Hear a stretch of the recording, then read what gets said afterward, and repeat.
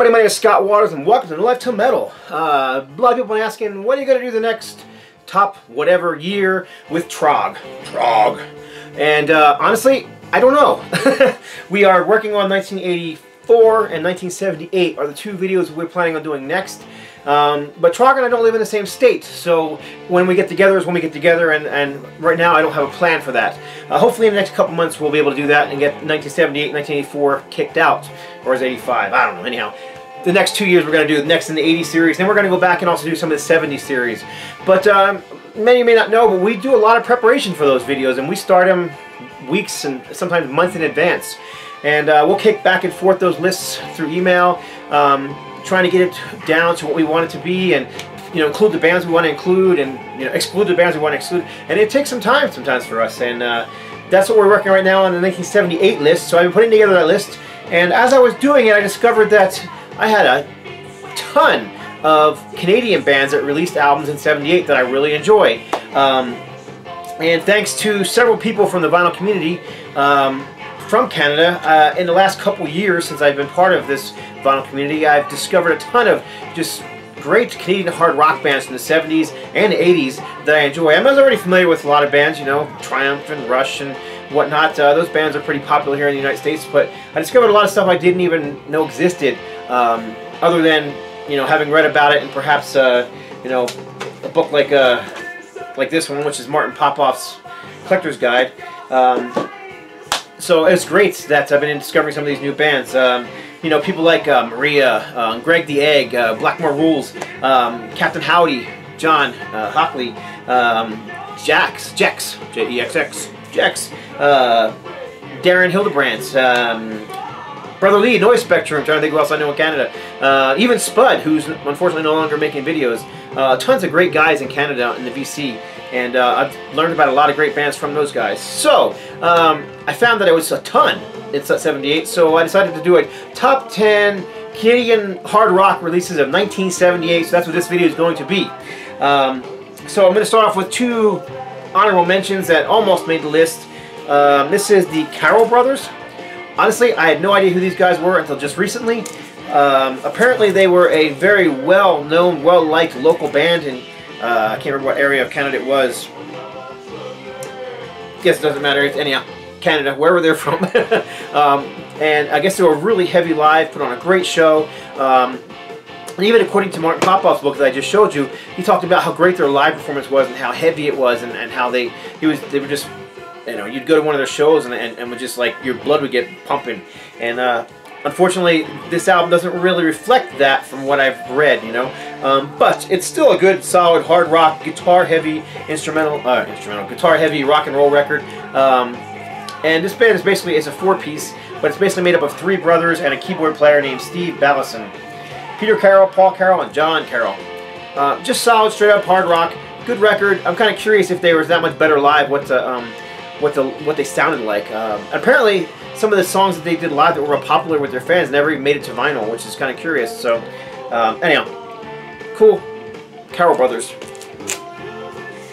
One that I like, but it just hasn't like bowled me over yet. It's not only this record, but this band.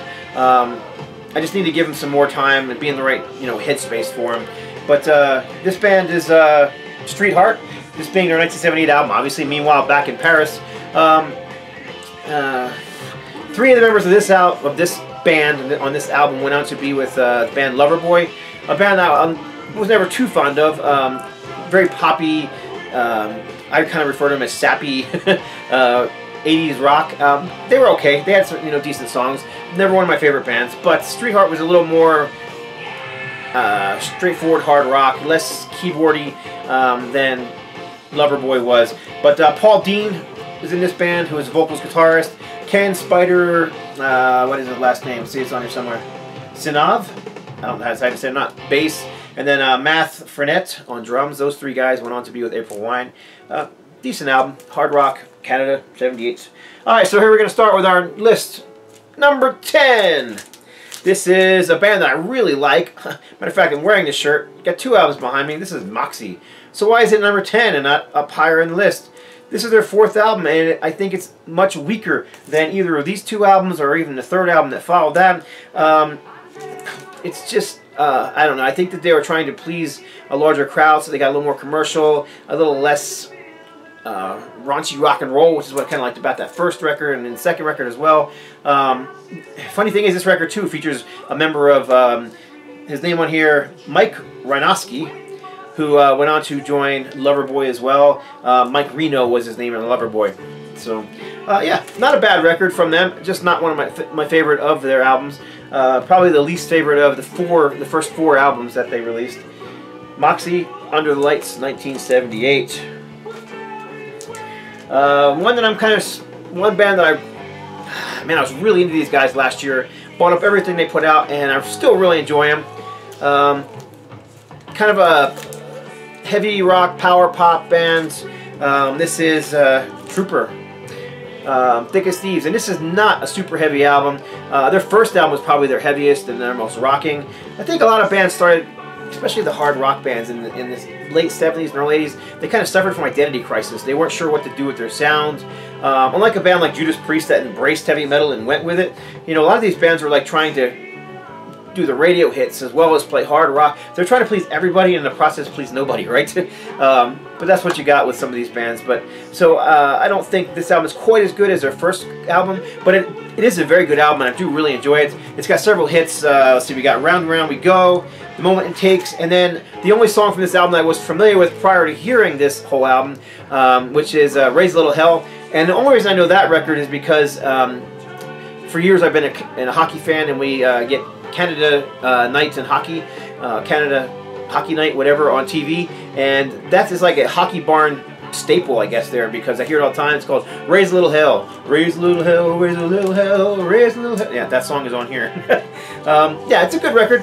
You know, not super heavy. Kind of right along the lines of maybe, you know, like Cheap Trick or I don't know, some of the more Rock and Sticks material. Commercial, poppy, but still guitar-oriented rock and roll, still hard rock. I just wouldn't call it, you know, stepping towards metal. It's more of a step away from metal is what it is. I've got 2 copies of it here. One's on yellow vinyl, one's on black vinyl. Very cool. Still looking for a replacement copy for the yellow one. The vinyl's fine, but I'm looking for one without this person's name on it. So, T. Harrison, for some reason, decided to write his name on there 3 times. So, T. Harrison, I have your record. Thanks for writing your name on it. Appreciate it, dude. Next up, this is number, what are we on, 8? And I just showed this one in a video recently because it just arrived in the mail. But like I said, I did have this one on CD. Glad to have it on vinyl. But this is Zon, Astral Projector. This is a progressive pump rock is what I've always described them as. Somewhere, and I've said it before, sits somewhere between Queen and Styx. But honestly, it's just a little closer to Styx than Queen. Not quite that orchestral or pompy as Queen were. A little more straightforward than they were. Like I said, a little closer to Styx, but still a little heavier than Styx as well. More rockin'. Definitely has that kind of, I don't know. Other bands I put them in line with is like Angel on Stars and those kind of bands. You know, power pop, I guess some people would describe it as, but a little more progressive than some of that stuff. So, like Angel was very progressive in their sound. A song like Tower is very progressive, and you get that with Zon as well. Astral Projector, 1978. Picture of the band on the back. Zon.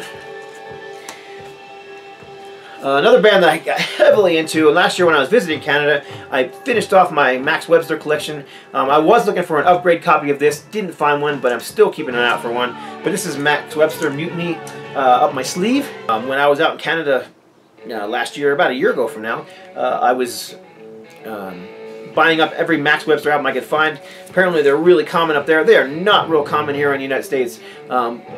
They never were real popular here in the United States. I don't even know that they ever had a hit in the United States. But I really dig them. Now this album is another one of those albums I think was suffering a little bit from identity crisis. You know, they were just all over the board musically. You know, at one point they would be doing a straightforward heavy rocker. Next one is kind of more of a you know, progressive rock song. Some jazz influences here and there, ballads. It's a little bit of everything, but it's well done, and I enjoy the whole album. But like I said, I think like a lot of bands from this time, they were suffering a bit from identity crisis. I'm not sure what's going on back there with the band photo. Look like they're wearing their pajamas or something. At least a couple of them are. Yeah, this one here, I don't know. Yeah, it was the 70s. Drugs. Anyhow, solid album from Max Webster. I really like their first album, the best of all their albums. And Universal Juveniles, it was their last album, I believe. I love that album as well. But it's a good album as well. Mutiny Up My Sleeve, definitely worthy of being in this list at number 7. Number 6. As this album I've had for a couple years now. This is Godot. Who cares? Full title. If indeed it is lonely at the top, who cares? It's lonely at the bottom too. This band definitely had a sense of humor to their music, and I don't know if that hurt them or helped them. They were kind of sleazy too. They had this kind of sleazy vibe. You know, that kind of sleaze metal stuff that we got in the 80s? You know, this is like a kind of a precursor to that, and I'm sure they don't get credit for that at all. Once again, this is another band that really didn't see a whole lot of success outside of Canada, which is unfortunate because they're definitely a good band. Greg Godovitz, who is the bassist and one of the main players in this band, they were a power trio along with Gino Scarpelli and Doug Inglis on drums. Here, let me just read a couple of the song titles to you. So you got Cock On, and let's see, we got Oh Carol, Kiss My Whip. So, you know, you kind of get the sleazy vibe that this one had.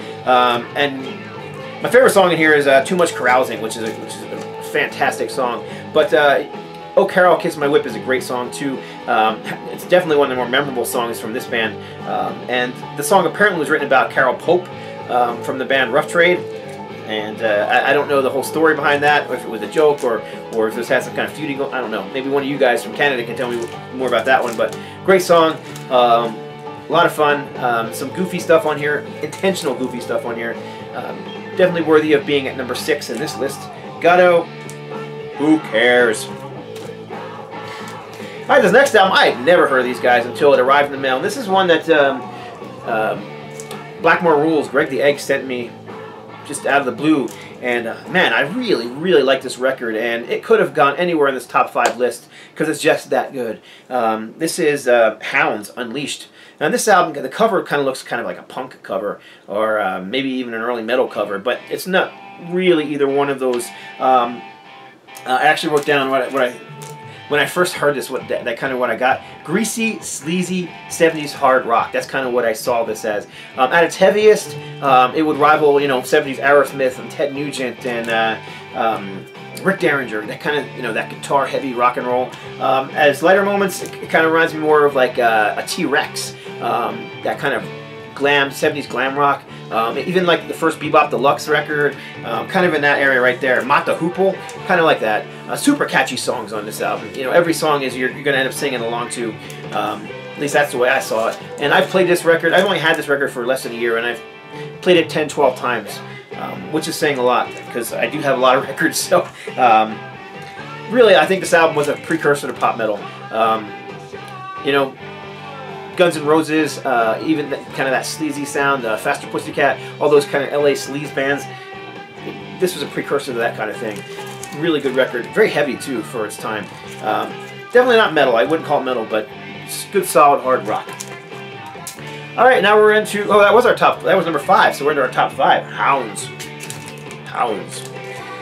Next up, we're going to do these next 4. I had a really hard time, and I juggled them around 3 or 4 times which one I was going to put number 1, 2, 3, and 4. Because all these records I love. All of them I've known.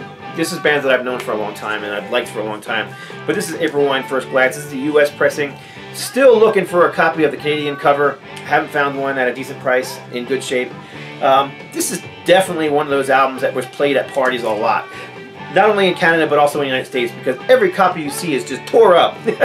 I mean, you got beer bottle stains on it and cigarette burns and, you know, wicked ring wear. This one's in decent shape. This is actually one that was given to me by a VC member whose name is Vince. But yeah, just a great record. Side 1 alone could be just, you know, April Wine's greatest hits. So you got songs like Get Ready for Love, which is the first song on here. Heavy guitar rocker, would rival guys like Rick Derringer and Pat Travers, and just that heavy guitar rock and roll. I love that song. It has kind of a Ted Nugent vibe, actually. That's kind of what it reminds me of. Let's see, number 2, Hot on the Wheels. Killer track with some slide guitar. Kind of has that 70s boogie vibe, kind of like Heavy Foghat. Another great song, and if it wasn't released as a single, it should have been released as a single. Rock and Roll, The Vicious Game is the ballad on the album. Strange name for a ballad. It's not really your typical, sappy love ballad, though. It's kind of a bluesy rocker with harp, harmonica playing in it. It's a cool song. I actually like it. I'm not a huge, ballads guy, but I do like that ballad. And then the last song on side 1 is Roller, and that's definitely the probably the biggest hit on this record. That is one that, at least here where I live, it still gets played on local radio. When I'm working out at the gym and they got the classic rock radio station on, I still hear Roller from April Wine getting played once in a while. Good, just a solid rock and roll, heavy rock and roll record. Probably one of April Wine's best. I think by this point they just really found their sound. And then they followed this album up with just a monster in Nature of the Beast. So, all right, next up, what do we have next? Top 3. Number 3. Number 3 sat at number 1 for a while. And I had a hard time pulling it down to number 3, but I couldn't pull number 2 down to number 3. So, this is Frank Marino, Mahogany Rush Live. 5 studio albums preceded this, and those albums I love. But there's something about this record. As a young headbanger in the 80s, something about this record, it just had that heaviness. Frank was, part of that Lieber Krebs group, who also managed guys like Ted Nugent and Hart and Cheap Trick, I think, and Ted Nugent. All those kind of heavier rock bands that were touring around and filling up stadiums in the 70s and the late 70s. Frank was touring with those guys and was part of that group. And by this point, he had kind of gotten away from the psychedelic stuff that he was influenced by in the late 60s and 70s, and was playing super heavy guitar rock. And that's what I love about this one. I know Frank's not too a big fan of this from what I've read. Unfortunately, 2 of the biggest songs on this record were Johnny B. Good and Purple Haze, both cover songs. Alright, I love Purple Haze. I think the version here is awesome. But I just as much like his original material, if not more so than the covers. Never been a big fan of Johnny B. Good, but actually this song is very good on here. Worthy of being at number 3, and like I said, could have made number 1 for me. I've listened to this album hundreds of times since I was a kid. Love it. Frank Marino, Mahogany Rush. Number 2. Might be a shocker that it's not number 1, knowing my affection for this band in the 70s, but this is Rush Hemispheres. Now this band was definitely known in the US, one of the bands that did escape from Canada and made it worldwide. A huge band even today. Progressive, very progressive here. You got, what some people would call masturbatory songs, because song number 1 is all of side 1, and it's just over 18 minutes long. So I can never pronounce the name of this song. Cygnus X. And it's 18 minutes and 7 seconds. That's a long song, but it's a great song. I love it. Side 2 had a hit on it, The Trees, which I still hear quite frequently on the radio here in where I live in New Mexico. So you had some shorter songs on side 2, but even that, you had La Via Strangiato, La Via Strangiato. I don't know. Sounds Spanish to me. I'm not Spanish.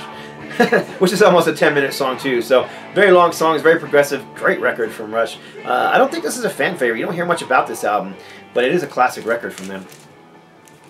And number 1, one that you may be surprised is at number 1.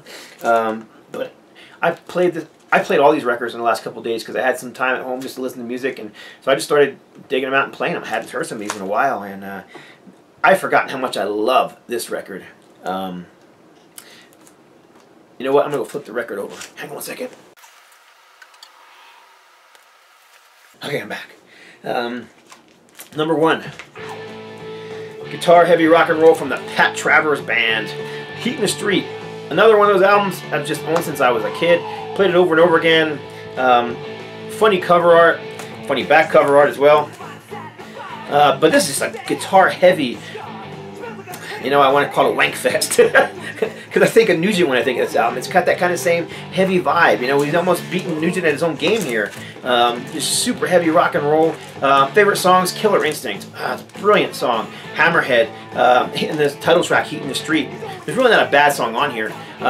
Mostly straightforward hard rock. I think it was the very last song, One For Me and One For You. Kind of has a little bit of a reggae feel. But that was one of the nice things about the 70s heavy metal bands and hard rock bands is they weren't confined to one sound. They weren't like, you know, oh, we have to sound like this. We can't try anything outside of this box. You know, these bands tried things out of the box. And on this particular record, I think it worked great for Pat Travers. I've also pulled this out. This is a promo record on red vinyl that they released in '78 as well. Pat Travers.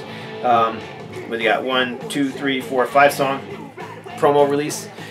Just a cool thing that they sent out the radio stations with a song from each of the albums and a short little bio in the back, kind of trying to promote Pat Travers at the time. Great record. Didn't really get a whole lot of radio play, unfortunately. He was getting some, you know, some radio play with some of his stuff in the past, but not with this album that I'm aware of. You've got a couple of well-known guys on this record. You've got guitarist Pat Thrall, who was a vital part of the Pat Travers band, also playing guitar, so you get some of those heavy riffs from him as well as Pat. But then also there is the drummer with the biggest hair ever, even here, before the hair metal days. There he is. So you got, there's Tommy Aldridge, who of course went on to be with Ozzy Osbourne and Whitesnake and Ted Nugent, among many others he's played with. And also you got Mars Calling on bass guitar. Like I said, fantastic, straightforward guitar, heavy rock and roll record.